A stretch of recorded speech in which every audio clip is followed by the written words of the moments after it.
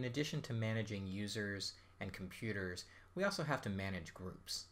The first thing we want to look at is creating a group. Now I could do this through the web interface or through the MMC console. We're going to do this through the web interface. And as you can see, everything's very easy to do. I can type whatever I want. In this particular case, I don't have a lot of policies in place other than the fact that I'm synchronizing these two pieces of data. I can tell it what type of account, or what type of group, excuse me, and whether it's a security group or a distribution group. I can also tell it whether or not it needs an exchange alias or not. In this case, we'll just say no. I could also fill out a bunch of information about that group, but we won't actually do that in this case. Next, we're going to create something called a dynamic group. A dynamic group is a group that's created using criteria. So instead of me manually adding and removing users from the group and whatnot, the group will actually self-maintain based on the information that we tell it to use. Here we're going to take the test group that we created a minute ago, and I can go into this group and I can say convert to dynamic group. It's letting me know that it's going to zero out the membership when I do this, and that of course is fine. I'm going to tell it I want to include users by query, but I could just as easily include members of another group, include specific users or objects. By the way, that doesn't have to be users, and then excludes the same way. But let's just do an include by query. In this particular case, we're going to include users whose office location is Tokyo. So I'm going to click over here on Advanced, and I'm going to click on Field, and we're going to use office location, or physical delivery office is the LDAP name of that. And I'm going to say is exactly Tokyo. And I click Add. And incidentally, I could add more criteria here. I could do an and an or. And if I wanted to, I could even do a full LDAP query instead of any of this. One nice feature we have here is I can click on Preview Rule, and it's going to show me exactly who would be added to this group. Yep, that looks about right. My Tokyo office has about 54 people in it, so I think we're in pretty good shape. I click Add Rule, I click Finish, and now if I open up this group, you can see that it's gone ahead and done that and created that group. If I were to open one of these users and change their office location from Tokyo to someplace else, it would remove them from the group virtually instantly. And same if I were to take a different user and add them and put them in the Tokyo office, they would automatically be added to this group as well. Probably one of the most common things that Active Directory administrators do is adding and removing users from groups. We've simplified this in Active Roles. Here I can find a particular group. We'll use this test static group that I have here. I can click on Members, and then I can add a user. So let's add somebody here.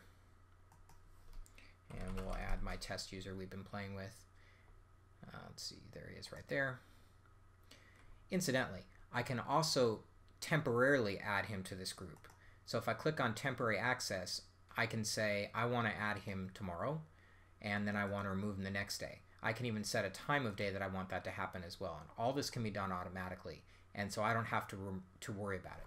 A good example of that is if you have an approval group or something like that, and somebody goes on vacation, and somebody else needs to take over those responsibilities for a few days, I can use the temporal group membership to add them to the group and then automatically remove them. And I don't even have to leave the ticket open or remind myself to remove them or anything like that. Active Roles will do that for me.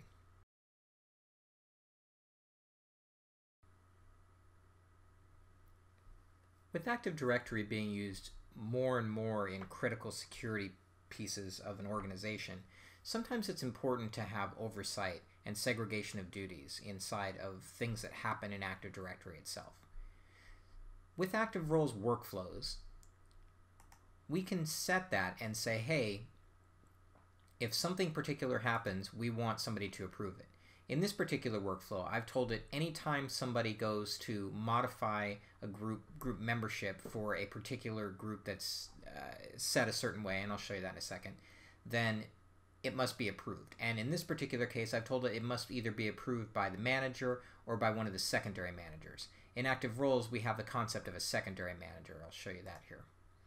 If I were to open up a particular group, let's say this sensitive account group here, what you can see is that I have membership approval, and I'm telling it that this particular group requires approval by the primary owner, or I could also say it requires approval by the secondary owner. And you can see the secondary owner right here under Manage By.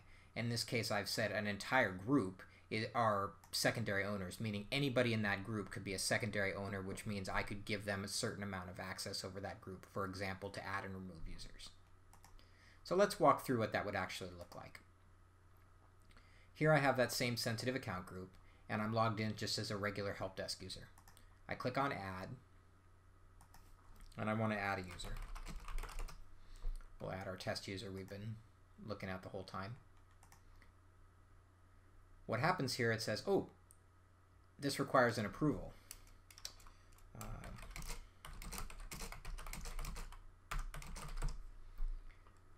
So I can type whatever I want. I click OK. Now, let me talk about what's happening while we're doing this. Two things. You'll notice here that this particular user did not show up in the group here as being a member of the group. Because it requires an approval, that particular user was sent a notification letting them know that they need to approve them. And here you can see this email came through. I could either reply to this email and say approved if I wanted to do that, or just so you can see what it would look like in a longer form, I click on approve. It's actually going to open up the web interface for active roles, and it's saying, hey, you have that change, what would you like to do? I can put a reason, let's say, or in this case I don't need one. And again, all this is configurable. I could say whether I need a reason, what the reason would be, all of that. And you can see here that that operation has been successfully completed. So now if I go back into here and I click on the group again,